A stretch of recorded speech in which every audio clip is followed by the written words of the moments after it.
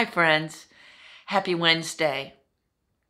As I promised last week, in a minute, I'm going to give you a sneak peek as to what's going on inside the church as we get ready to reopen in the coming weeks or months.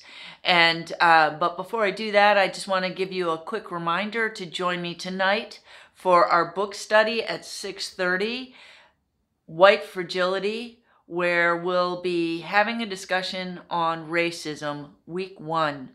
So whether or not you've read the first 3 chapters, I hope you will consider joining us. Also, there should be a link below for the documentary 13th. I hope you got a chance to look at that, because that'll give you a really good understanding of what we mean by systematic racism. So with that, I hope you have an excellent week.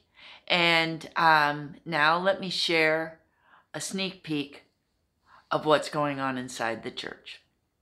Happy Wednesday. So here we are today, back at the church and getting ready to put the books back into my office. As you can see, Forrest and Nick emptied out both the front office and my office in order to get new carpet, and they painted the walls. So today's adventure is at least starting to put stuff back into my office. Let's go in and see what the office looks like right now.